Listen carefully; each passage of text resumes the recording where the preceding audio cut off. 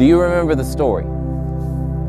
Do you remember the story of the black man and the police officer in which the black man didn't die at the end? Where the police officer arrived to the vehicle engaging in peace instead of engaging his peace. Do you remember this story? This is the story in which will run through all of your news feeds, in which they will try to utilize this story to justify the lives in which have been taken from us unjustly. In the midst of that story, I can't help but think that my mental train of thought is being derailed by thoughts of Emmett Till, of how his body was found beneath water and then unsunk from that ocean. Sorry, that's not the story we're talking about. We're talking about the story of the black man and the police officer in which the black man got killed. I mean, did not get killed. I'm sorry, I just think back to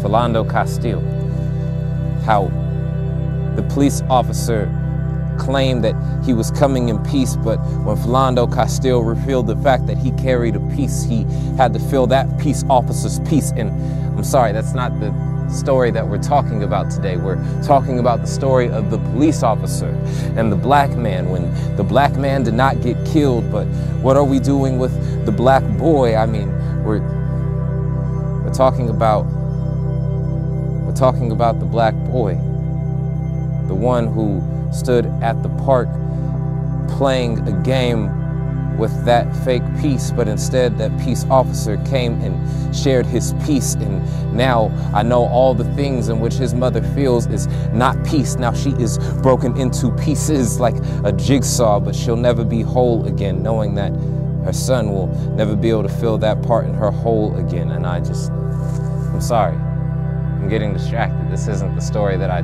promised you guys. I said that we would talk about the story of the police officer and the black man, when the black man did not die and the police officer came in peace instead of coming with his peace. And I guess I'm not fully remembering the black woman in this story either. The idea that Sandra Bland had a family who will never see her again, and that Breonna Taylor's justice got left back, and now it's just us trying to pick up the pieces, because at the end of the day, those police officers did not come in peace, but they came in peace. And now I'm here left in pieces, just trying to figure out how I'm supposed to pick up these pieces and piece myself back together again. I'm sorry, I know this isn't the story I promised you all, but